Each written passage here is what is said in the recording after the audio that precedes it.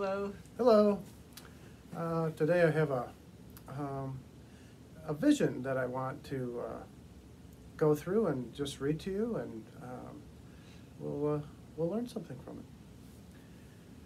Okay, so I was told to read Psalm 18, 1 through 24, and I don't have it all written out. I'm not going to read the whole thing, but go ahead and do that. Psalm 18, 1 through 24.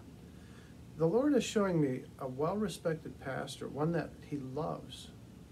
The pastor believes in the tithe and says some things which would indicate that he believes in other aspects of the law.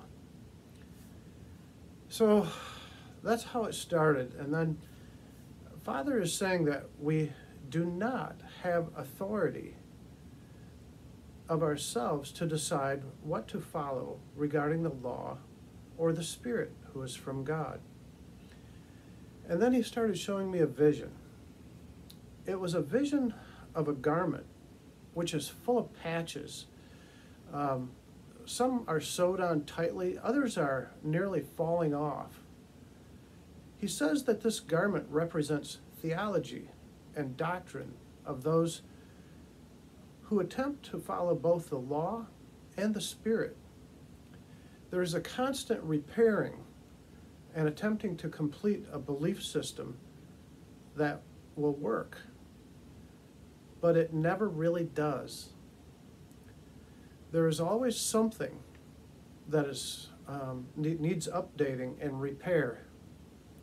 It is held together by the thread of human thought and the intellect. Then I saw another garment, one that was partially hidden from my view. It had no patches and no seams at all. What I could see of it was perfect. It had no wrinkle or spot, and yet it appeared, or I understood, that it would fit the wearer perfectly.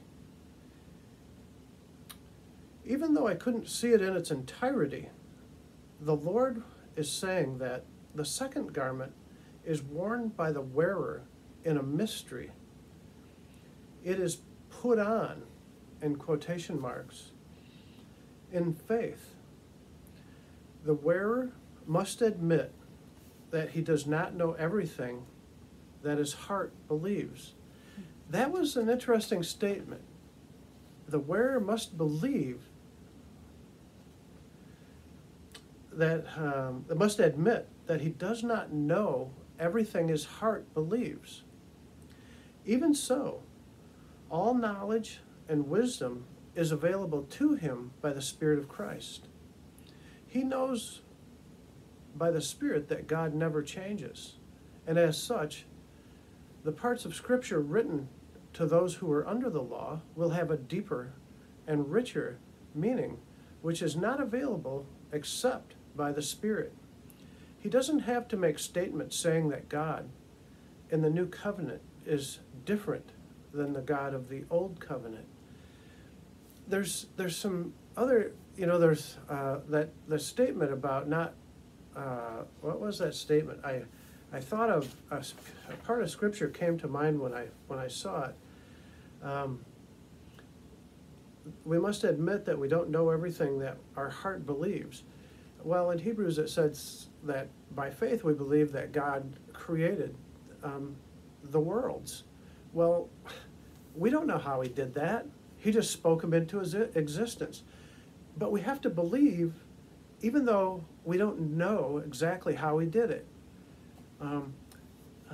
So I just thought that was a very interesting vision. I hope it blesses you. And I think that's it. Anything? That's great. It's just you can't mix the Spirit and the intellect. Yeah. Is, I think, the point of it. It is. Because otherwise that garment is patched up and fallen apart, and you can't keep it together because your intellect can't hold something together. Mm-hmm. But if you just have the Spirit, the garment will fit perfectly. And you won't have to mess with your intellect.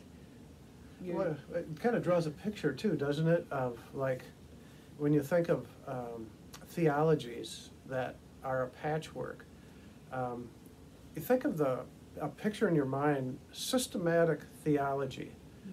How many volumes, maybe a couple feet wide, giant books, huge amount of information in there that tells you how God works and how this religion that people are following works. They piece it all together and they cover up all the mistakes and potholes and it with more theology. It's all a patchwork, freshly sewn on some of them old, some of them new, but it's all a patchwork. But the garment that's from God, from the Spirit, no spot or wrinkle, it's talking just like his last days church. All these theologies and all that stuff, what you know takes a way back seat to what your heart says and how your heart believes and has faith in the Lord. So, yeah. It's good. Amen. Be blessed.